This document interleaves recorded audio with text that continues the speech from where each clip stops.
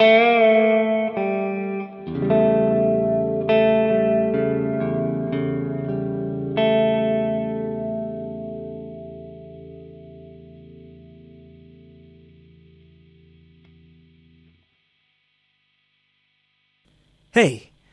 I'm back, and today I want to talk about Andy Timmons' tone. I love Andy Timmons' tone, so I thought I would do a tutorial about it. It took me a while because it's really hard to replicate, but finally somebody requested it, so I thought, I'll give it a shot. I'll see what I can do. So, as always, I'm going to use S-Gear 2. Let's open it up here. And the bottom's all messed up. Let me try that again. Okay, here we go. So, as you can see here, if you look at the different settings for the bass, middle, and treble, I just got these off Mesa Boogie's YouTube page. So, you can copy those yourself. It should get pretty close. And even here with the presence, let me turn this on so you can hear it. Let me turn the effects off so you can hear exactly what it sounds like.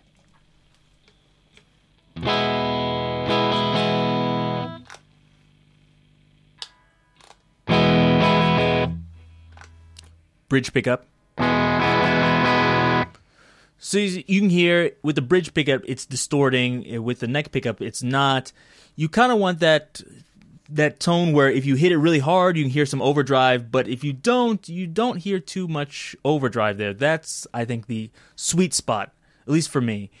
One thing is I oftentimes like to use my humbucker and split it because Andy Timmons uses these cruiser pickups, which are humbuckers, but they sound more like single coils. It's really strange. So it has kind of like the bottom of a humbucker, but the top end of a single coil, which I haven't heard in too many other pickups. So that's really unique. But I think you can get closer if you use single coils or at least try to split your humbucker. So let me do that.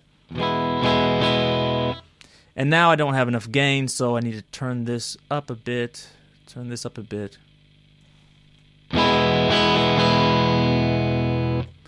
So that's getting closer. That's close to what I want. So now I need to take this, turn on this reverb. I'm just using a spring reverb here to give it more of a ambiance and kind of that vintage vibe. So let's hear that. Actually, I'll do it first with no reverb. Now you can hear it with reverb.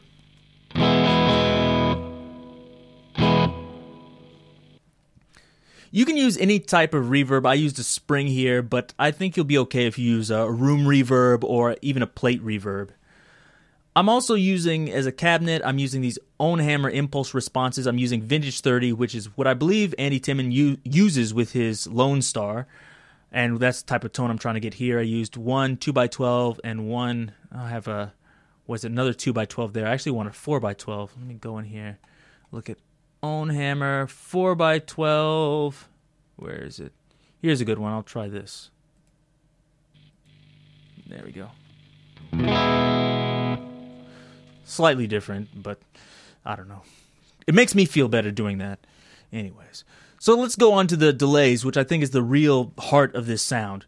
So you see I have the delays set here. I have one at 400, one at 377. I don't think you have to be exact, but somewhere between one needs to be set at around 400 and one around like 350 to 380 to get that stereo sound. You see I have one going completely to the left, one going completely to the right. You can see the mix, I guess, fairly high. Have the feedback at about 3. One important thing is have the tone control rolled down. These are supposed to be like vintage echoes. So if it has that really crystalline high end, it's not going to sound right. Roll the tone off of that.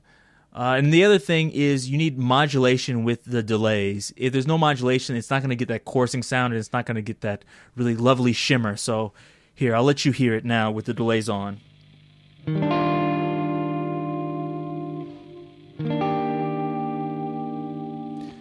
I'm sure you can hear that shimmer. It sounds kind of like a chorus.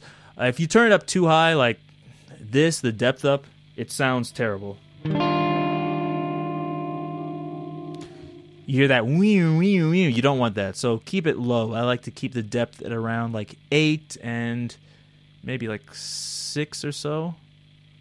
I think anything between like 1 and 0.5 will probably sound good. So let me play this through with something I recorded earlier. This is maybe a clip from Andy Timmons' Gone, so I just record this quickly. It's not a perfect rendition, but hopefully it'll give you some idea how it sounds.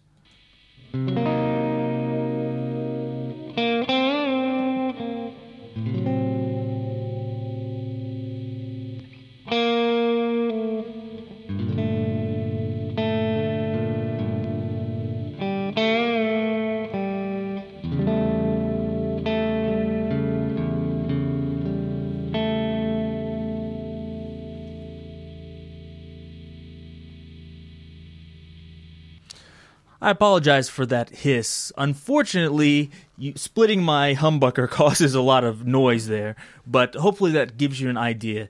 If you want a little bit more distortion, you can add that too. I'll go through that so you can hear what it sounds if I add that.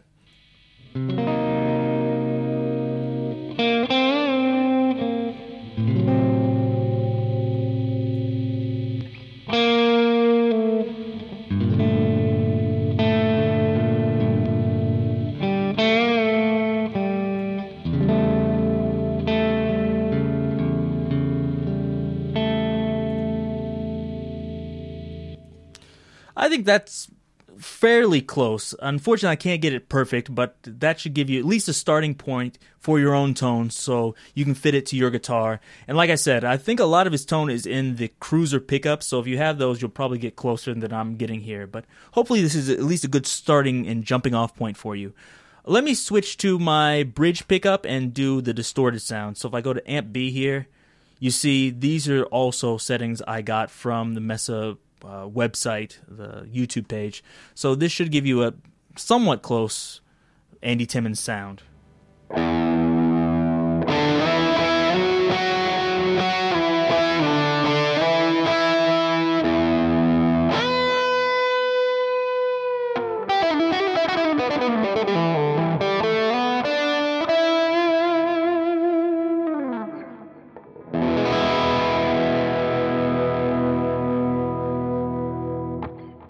Okay, so it's fairly distorted as you can hear, but if you pick lightly, you can actually get a fair amount of dynamics out of it. So let me try to demonstrate that for you.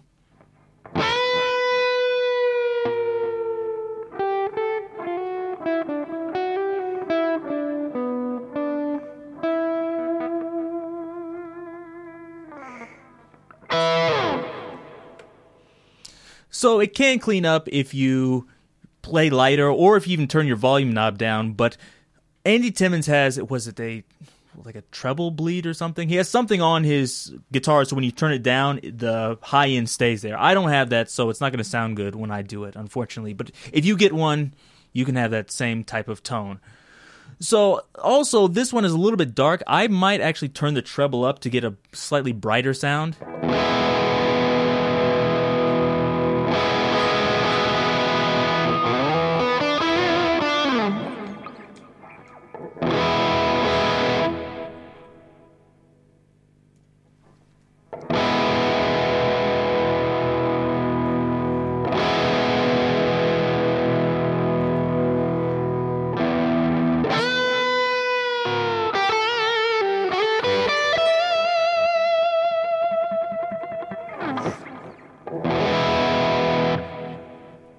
So move that around depending on your guitar. I try to move it until the sound just starts to open up. But hopefully that gives you a good idea on Andy Timmons' Lone Star sound. But my favorite sound is actually a sound from Resolution. So if you've heard Resolution, you know it's actually Marshall's and it's not his Mesa Boogie amplifiers. So let me try to replicate that. If you haven't seen it, check out my video on a new technique for parallel compression. I go over how I'm doing this. Basically what I'm doing is I'm splitting the signal into two different channels. So I have one amp on the left and one amp on the right. Let's see here. I'll open these. I'll show you. Here we go. So here's one. It's based on a Marshall JMP. I'm using Scuffham Steeler, which is like a Marshall amp. He used a JMP on there, so let me see if I can give you an example of how this sounds. Here we go.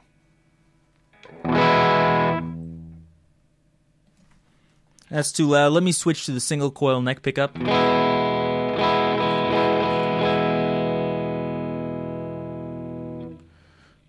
turn that down a little bit. It's distorting. A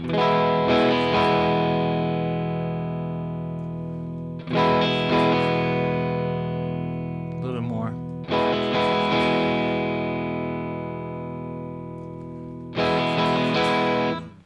Okay, so that's the JMP sound. I have it. Let me switch it here so you can hear it in stereo. So I have these panned left and right because that's what he does on the record, and it gives it more stereo width. You can see the controls here, and I'm using greenbacks instead of the vintage 30s. And the other side is a plexi. Let me switch over to that side so you can hear it. I'll make this stereo. There we go.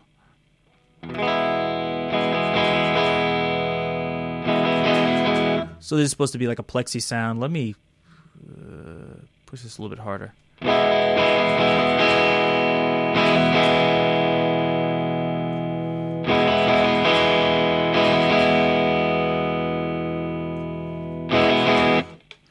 Okay, so hopefully that has enough gain on it.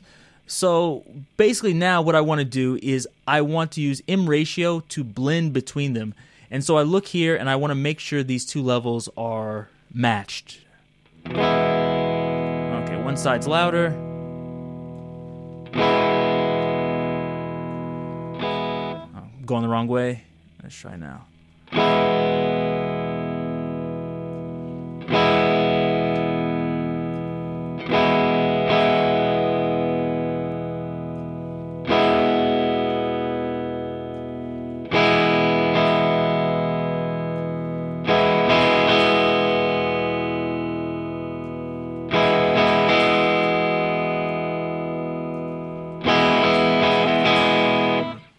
Okay, that's better. Not quite perfect, but as close as I'm going to get. So that's the basic tone.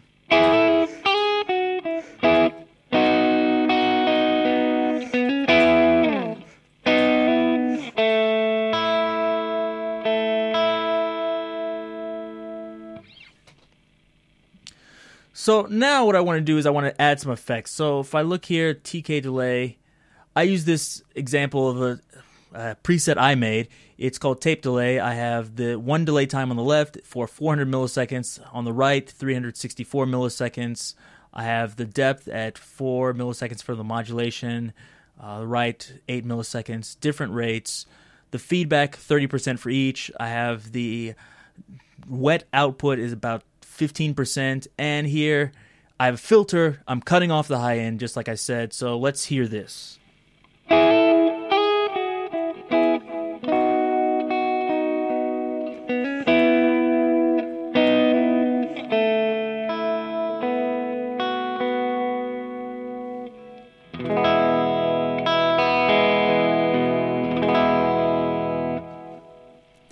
So that's almost exactly what I want, but another thing I might want to do is use this Valhalla vintage verb, and I'm just using ambience plate, just like a preset. I set it at about 18%, and hopefully this will get me closer to the sound. Let me play that clip of Gone from before. So here we go.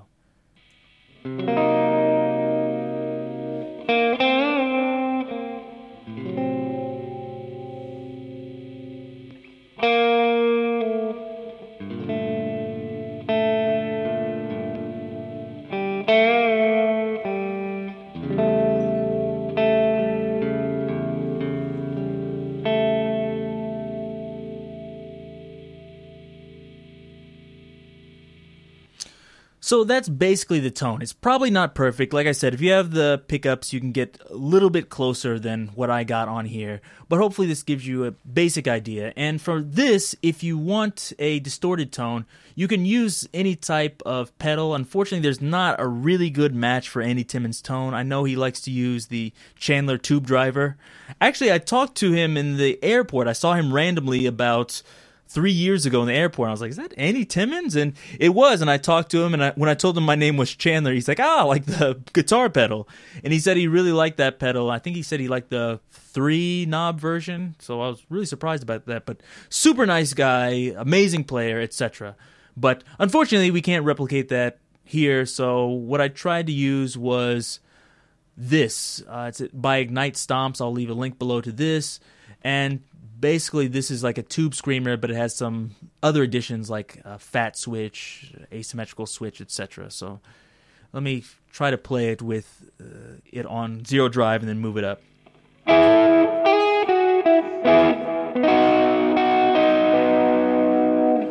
Move the drive up and the level down. Move the tone control down too. Let's see how this sounds.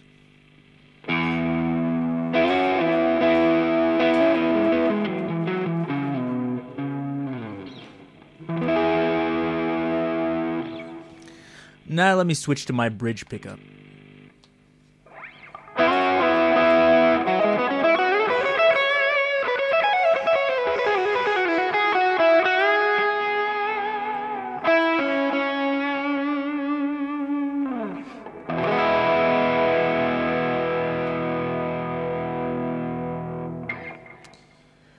Fortunately, this sounds kind of thin. It's that tube screamer sound, which isn't really the Andy Timmons sound. There's other things you can try, like let's see here. This soft drive GV. This is a really cool pedal. It's like a Marshall Governor, which is not exactly what he uses, but maybe it'll get a little bit closer, I hope. Whoa, that's way too much gain. Turn that down. Turn the level down. Turn the bass up. Treble down a little bit, and let's see how this sounds.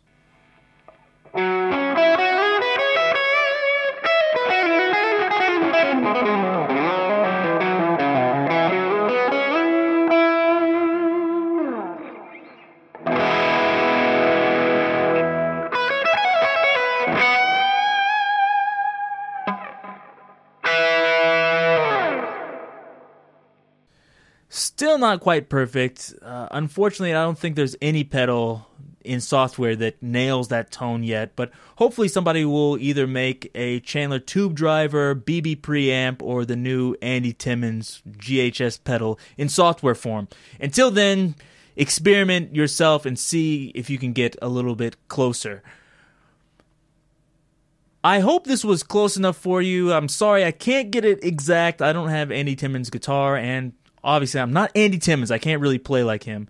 But I hope this gave you some ideas and some, paths you can go on to get a tone that's closer, and hopefully this will, propel you to make something. And if you do something good, tell me about it. So if you find something I did wrong that you think you can do better, tell me about it. Leave it below. And if you'd like me to request somebody else's tone, I don't know. Maybe I'll do it. These are kind of hard for me, but I'll think about doing it. So leave that below. And if you like this, definitely give it a thumbs up and subscribe. And until next time, see you.